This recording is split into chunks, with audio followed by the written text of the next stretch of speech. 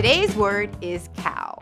No, not that cow. Cow here means to bully or intimidate. It's not often used in the present tense form.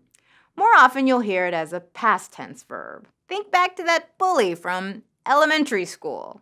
When they came down the hallway, you got out of the way, cowed by fear. If you're familiar with the Chick-fil-A ads, you can think about those cows on a billboard near you, bullying you, intimidating you into eating more chicken instead of beef. Cow, to bully or intimidate.